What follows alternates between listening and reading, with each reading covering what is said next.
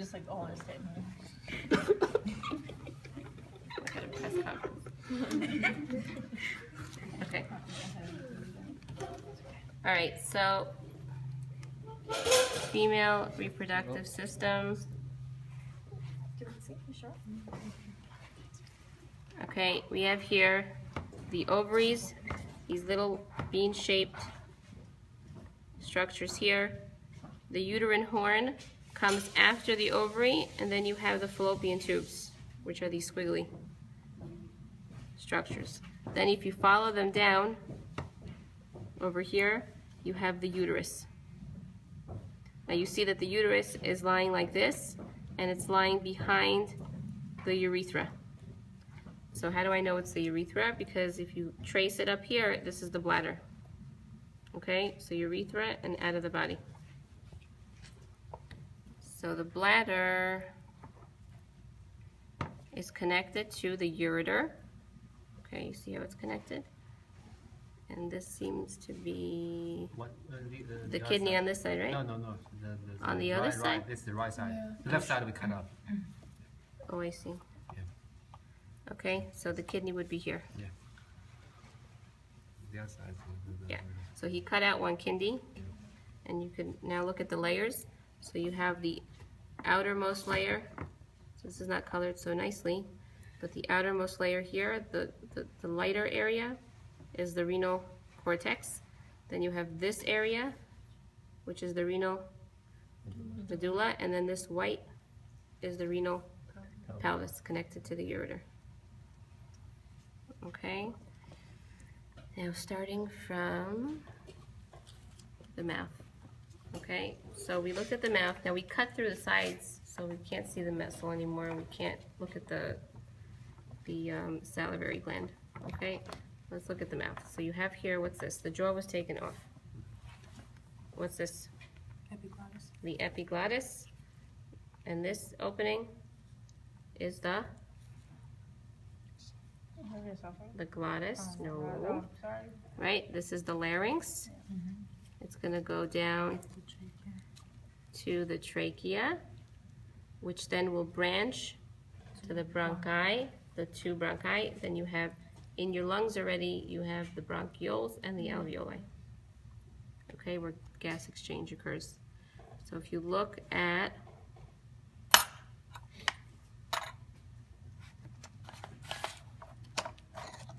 okay, it would lie like this, but if you would put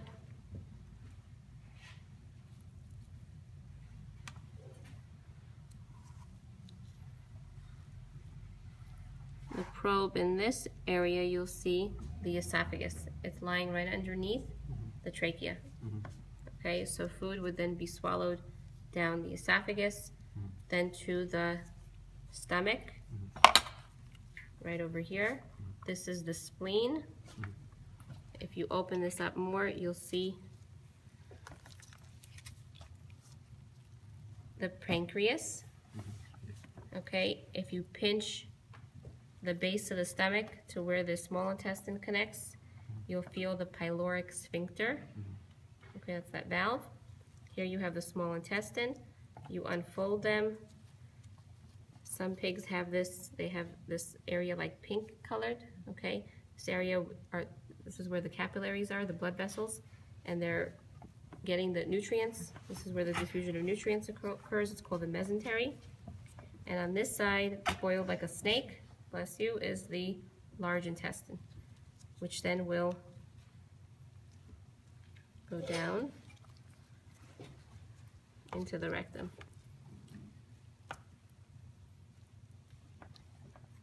Okay, now the liver has 3 lobes.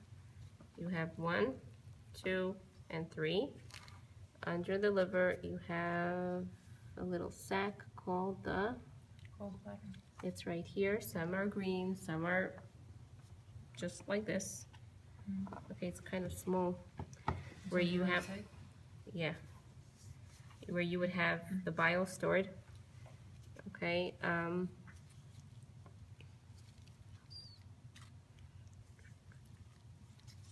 This is the diaphragm, that muscle that allows you to breathe.